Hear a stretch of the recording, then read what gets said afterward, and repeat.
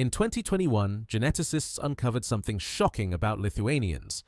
For decades, history books grouped them with Slavs. But their DNA, it tells a completely different story. Today, you'll discover how one nation preserved bloodlines from before farming even existed. Through Ice Age hunters, steppe warriors, Siberian genes, and a language older than Rome itself. And why science kept this hidden for so long. When scientists sequenced Lithuanian genomes in 2019, they expected typical European DNA. Instead, they found Ice Age blood. Here's what shocked them. Lithuanians carry 88-100% Western hunter-gatherer ancestry, the same DNA found in 10,000-year-old skeletons pulled from frozen forests. While the rest of Europe was transformed by waves of farmers, warriors, and empires, Lithuania stood still. Autosomal studies confirmed. Lithuanians diverged from other Eastern Europeans 12,800 years ago, before the Slavic identity even existed. This isn't genetic drift. This is a preserved time capsule. But here's the question that haunted researchers. If Lithuanians aren't Slavic, then who are they? To find out, we go back to 11,000 BCE. The glaciers had just melted. Europe was still scarred by ice. And in the dark forests of the eastern Baltic, humans moved in. The Kunda and Narva cultures, the first settlers of Lithuania. In their skeletal remains, scientists found something unprecedented. Pure Ice Age blood. No Anatolian farmer DNA. No mixing. Nothing. Their maternal lineages, haplogroups U5, U4, H, match Paleolithic hunters who once tracked mammoths across frozen plains. These weren't wanderers, they were keepers. They survived glacial storms, volcanic winters, the collapse of megafauna, and never left the woods they first walked into. Even when the Neolithic farming revolution swept Europe after 6000 BCE, it barely touched Lithuania. Why? The land itself was a fortress. Swamps, dense forests, ice-fed rivers. Nature built the perfect wall. But that isolation wouldn't last forever, because by 3000 BCE, horsemen from the steppe were riding toward the Baltic, carrying bronze, new languages, and a genetic revolution. Around 3000 BCE, they came fast.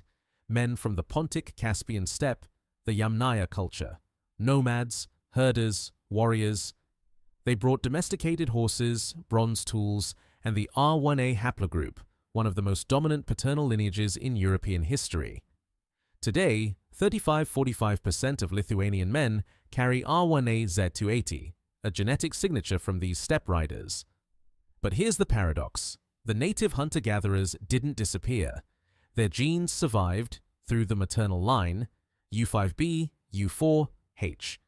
The warriors didn't conquer. They merged. They married local women. They farmed Baltic soil. And in that fusion, the first true Baltic identity was born.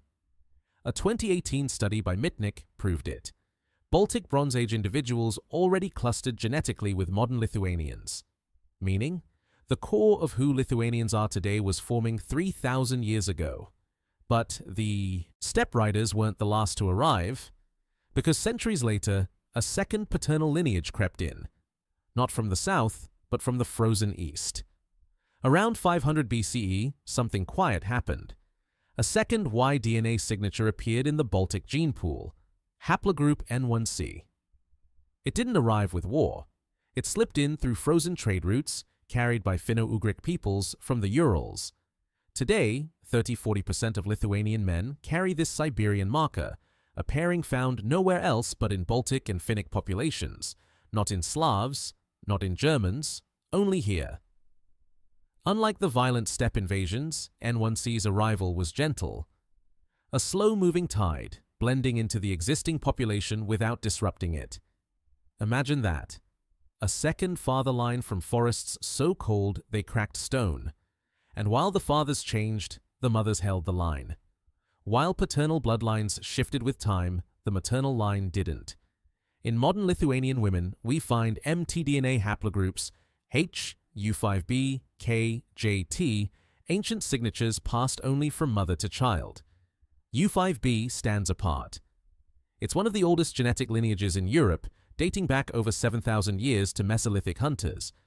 Even in corded ware graves from 3260–2630 BCE, archaeologists found haplogroup W6A, a maternal line linking Bronze Age women directly to modern Lithuanians. Even as empires rose and steppe warriors brought new fathers, the mothers stayed rooted to the soil. Their DNA shows almost no outside influence. A 2019 study confirmed Lithuanian maternal ancestry remained remarkably stable. No war could erase them. No language could silence them. Because women carried more than life, they carried memory.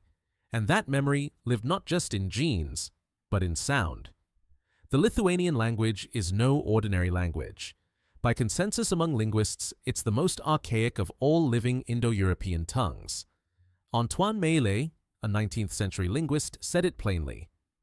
Anyone wishing to hear how Indo-Europeans spoke should come and listen to a Lithuanian peasant. Lithuanian has retained 7 noun cases. Dual number complex verbal moods.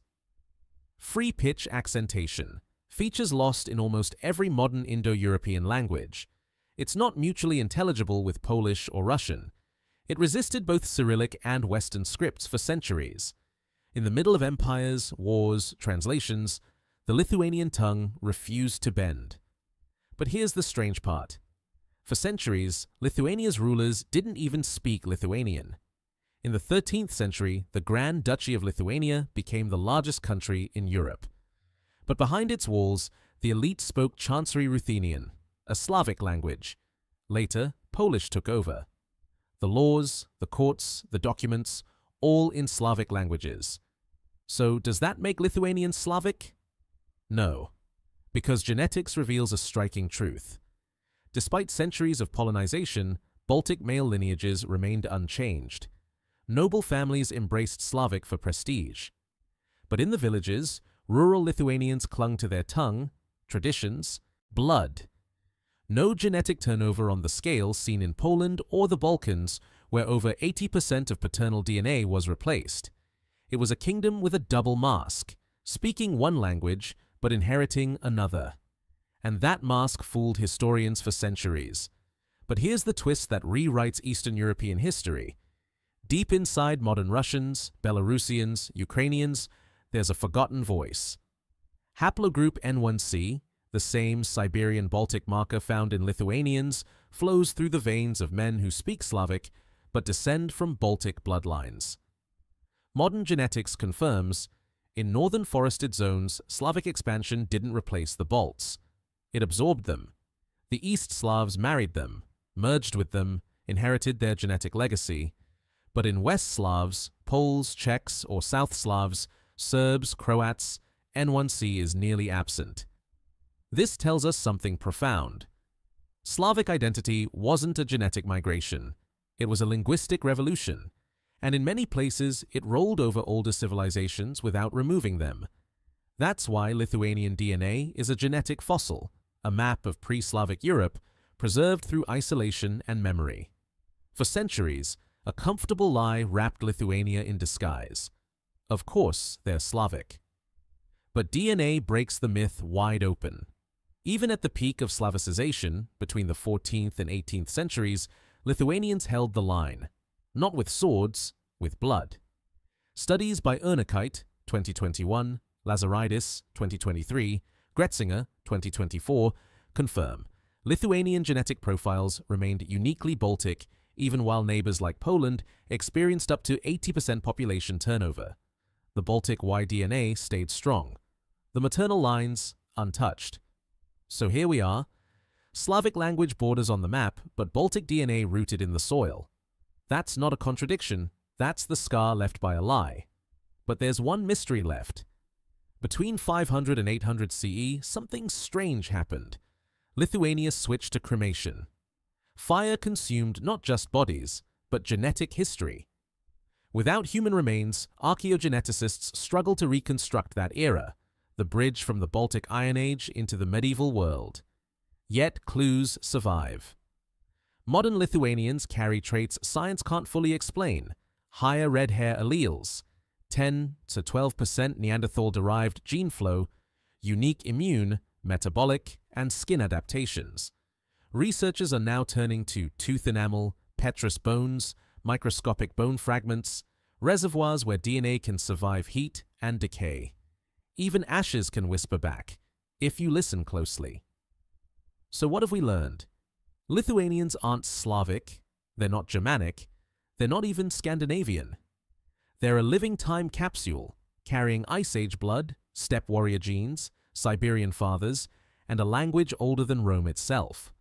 While empires rose and fell, while languages were rewritten and borders redrawn, Lithuania stood still. And their DNA?